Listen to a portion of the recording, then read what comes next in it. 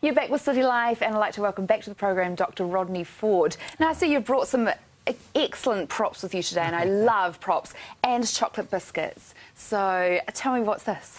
What's happening here? This is the series Every Mouthful Matters, and the question we're looking at today is, why am I dying of hunger? And I saw a boy, Timothy, not long ago, brought him with his mother. He's 8 years old. He's a little bit chunky, and mother's worried that he's eating the wrong foods. But Timothy, at 8, he just wants to eat food. And so I wanted to explain why Timothy's hungry and what Mum could do. OK, first of all, we should talk about why do we get hungry? Well, we get hungry because if we don't eat, we die, and our brain has to be full of glucose. If we get low in glucose, the body thinks it's going to die, so we're desperate to eat, and we eat what's available. That's right. Now, the body craves what it needs, but what if it says it's still hungry? Well, Timothy has got about 1 trillion cells in his body, so we imagine that this is a cell, and it's hungry. Right. 1 trillion of them he's got to feed every day, giving all the nutrients that he wants. OK. And so we say to Timothy, here's a snack, Timothy. What would you like? Would you like a chocolate biscuit, or would you like an apple? Now, Timothy knows he should eat the apple. His mother has said he should eat the apple. His brain is saying, go for the biscuits. Yeah, Timothy and Kenetta say go for the biscuits. Everybody likes a chocolate biscuit. And the problem is this, is that chocolate biscuit is full of sugar. We've got this is a model of sugar, OK? And we need this to feed our brains. Chocolate biscuits are full of sugar. And when you eat them, the sugar is very quickly absorbed. How do you do that? Well, this is Timothy's pancreas. Okay. And in the pancreas is insulin, and insulin is released from Timothy's pancreas to click onto the sugar to get it into his cell. You can't get this stuff, glucose, into your cells without insulin. OK. And the problem that Timothy's done, he's munched up his chocolate biscuits. He's got all this sugar going through his system. His pancreas is making all this insulin. And when it's finished doing its job, he's still got insulin over. Because there's a lag between eating the chocolate biscuit and pumping out the insulin.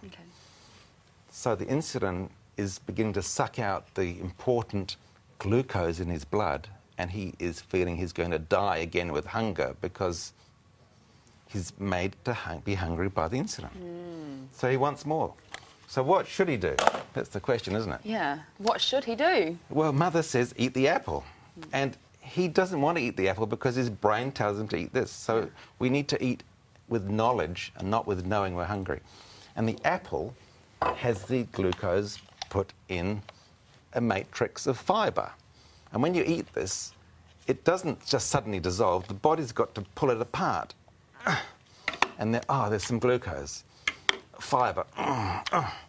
There's some glucose. And it's a slow release mechanism so that the pancreas, when it produces its insulin, it keeps up, and it perfectly puts it into the cells, and it doesn't give them a sugar rush. OK.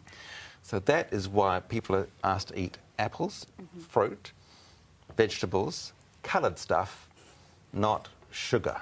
OK. And if we manage to have our sugar in fresh fruits and vegetables, then we're not going to get that sugar rush and not get that hunger craving. OK. How do we know when to stop eating then?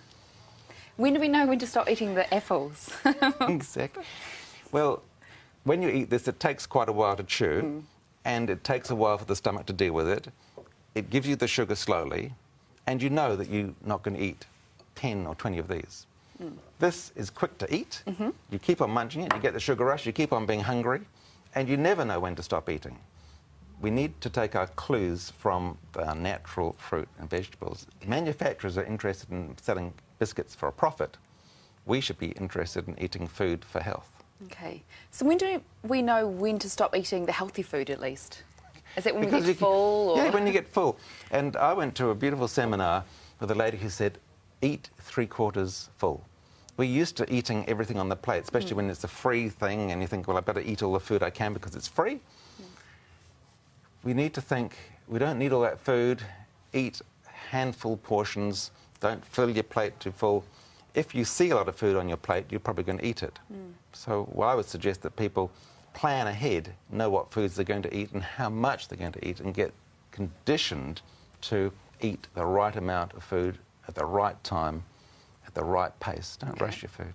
Now, I know that everyone is thinking, and so am I, do we have to give up the sweet treats? Can we have sweet treats have still? the naughty treats? Absolutely you can. Food is a thing we love to do together, treats and things. And the problem is that once you start eating these biscuits, people can eat a whole packet. I'm sure you've got friends who do that. I'm sure you've probably done it too. Yeah. Friends, yes. Yeah, I got lots of friends who do that. And it's hard to stop because of this insulin pumping through your system. So again, if you eat with knowledge and know that if you just have a small amount, and you know that when you eat a piece of chocolate, it's that melty feeling in your mouth, that beautiful feeling. And once you've had that, you want that feeling in your mouth again. It's not, once you swallowed it, it's over. You want to keep on eating it.